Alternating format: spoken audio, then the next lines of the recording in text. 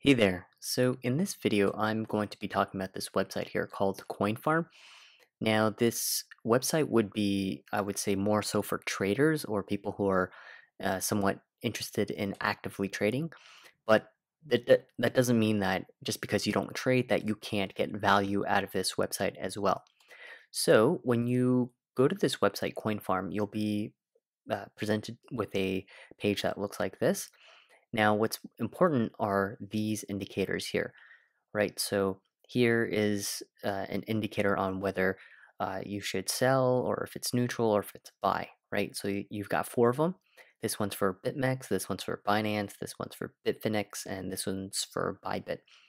And basically, it just tells you what people's positions are on these particular exchanges. For example, on the 5 minute time frame, on BitMEX, everyone is, or there's a strong buy. So that means there's a lot of people who are going long versus short.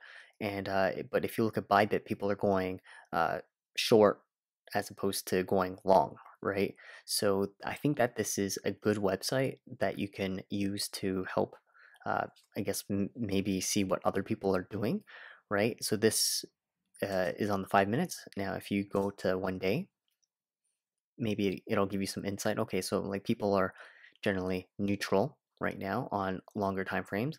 If you go to, let's just say, the 2 hour time frame, again, everyone is more so neutral, right? So that's pretty much this here. Now, if you go to exchange analysis, right, let's just say you go to Binance, right? If you click here, it'll tell you the number of people who are the percent going long and those who are going short. So this means that more people have borrowed Bitcoin in order to sell. So they've borrowed 767 Bitcoin from Binance and sold it on the open market. And this means that they will have to eventually pay it back, but this is how much has been borrowed from Binance in order to sell. So right now, if you look at the comparison, right now it's 48% people going long, and I guess 51% of the people are going short. And this is just for Binance. They also have it for Bitfinex as well. If you trade there, right? Same thing. And let's just say if you trade on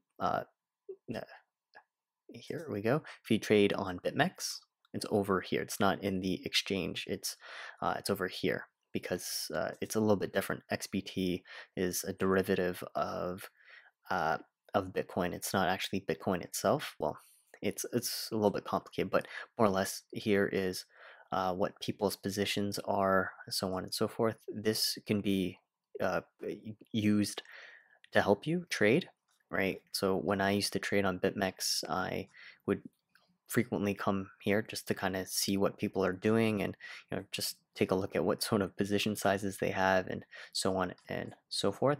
But now that I go back to Binance, because I actually like trading the actual coins themselves than derivatives, so I'll sometimes come here and just kind of see what people are doing. So you got 60 minutes, and you can kind of see like what people are thinking at certain times. Right now, because the market has just been so stagnant, it's almost at a 50-50. I would say more people are obviously thinking of selling, going short, than buying into it. But yeah, this is just a website that I wanted to talk about that might be helpful to you in terms of looking at what other people are doing, and hopefully it'll give you some insight on how you can either trade better, or how it can give you some insight on how to decide on what you should do. But yeah, anyways, I hope you found this video informative, and if you did, please give it a thumbs up or like the video. If you have used this website before, or if you know of another website, drop a comment down below, and I'd love to check it out.